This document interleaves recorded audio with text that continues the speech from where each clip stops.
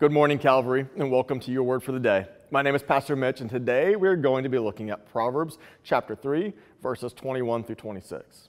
A couple of weeks ago, I talked about the problems that we can face because of our own stupidity. But sometimes we have tough days because stupid moved next door. And when stupid lives next door, we often suffer as a result of stupid consequences. Other times, we simply suffer as a fact of life. See, God, He gave us paradise, and Adam and Eve sinned, and they ruined that paradise. And we continue to sin today and ruin it even further, and as a result, the world we live in is not perfect. Proverbs 3, verses 21 through 26 in the New Living Translation says this: "My child, don't lose sight of common sense and discernment. Hang on to them, for they will refresh your soul. They are like jewels on a necklace. They keep you safe and on your way, and your feet will not stumble. You can go to bed without fear. You will lie down and sleep soundly. You need not be afraid of sudden disaster or the destruction that comes upon the wicked, for the Lord is your security. He will keep your foot from being caught in a trap." Let's listen to those words again. "My child, don't lose sight of common sense and discernment. Hang on to them." He's saying don't lose sight of wisdom. For it will refresh your soul. They are like jewels on a necklace. They keep you safe and on your way, and your feet will not stumble. Here, he's not saying that life will be perfect, but that you will be perfectly following God's will. And because of that, in the midst of your craziest day, you can go to bed without fear. In the middle of the storms of life, you can lay down and sleep soundly. And even if it seems like the entire world is against you, if God is on your side, then you need not be afraid of sudden disaster or the destruction that comes upon the wicked, for the Lord is your security. He will keep your foot from being caught in a trap.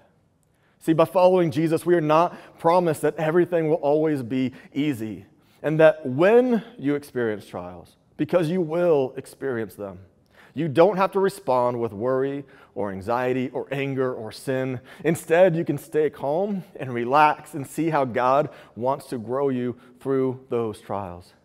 Reminds me of a verse, James chapter 1, verses 2 through 5. Go ahead and find that in your Bibles. Highlight it, circle it, underline it. Keep this verse with you at all times. It's a great reminder. It says, "Consider it pure joy, my brothers and sisters, whenever you face trials of many kinds, because you know that the testing of your faith produces perseverance. And let perseverance finish its work so that you may be mature and complete, not lacking anything. And if any of you lacks wisdom, you should ask God, who gives generously to all without finding fault, and it will be given to you." So what might keep you from being able to grow from your trials? The Bible answers that question right away. It's a lack of wisdom.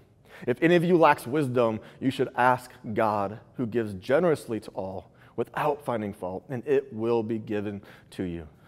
So I'll leave you with this thought. Sometimes it really is hard to know what our next step should be. And even as pastors, there are simply times when we just don't know what to do. But I do know this, that when we are not sure what to do next, we can always ask God for wisdom.